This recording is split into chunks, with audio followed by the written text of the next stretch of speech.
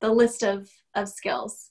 Yeah, so when we're hiring, whether it's me at another company or now that I'm at Applied BioMath, and we've done a lot of hiring, I've been involved in that, and we're hiring more, we're looking for probably number one, somebody who's kind.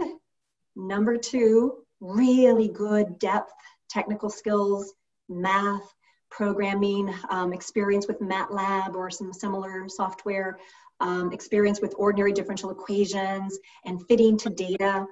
I always am asking our interview candidates, tell me about a time when you collaborated with somebody outside of your own discipline.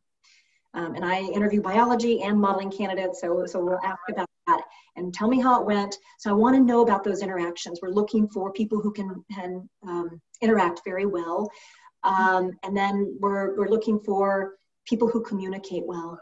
That's a big one. So when they give their presentation, an interview for us looks like a typical academic interview.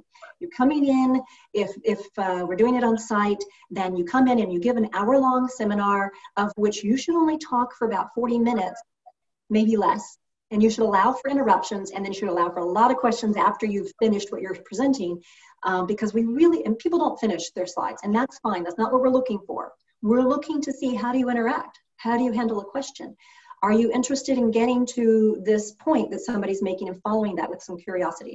So, so we have that hour presentation. We have half-hour or 45-minute conversations with each of the key individuals. That would be at director level, but we would also have some peers, people they'll be working with side by side, and variety of backgrounds interview these people. So we're looking for the skill set, but also the kindness, collaboration skills, and communication. Very, very important. We're a small company. It's really important to us to hire well in those aspects.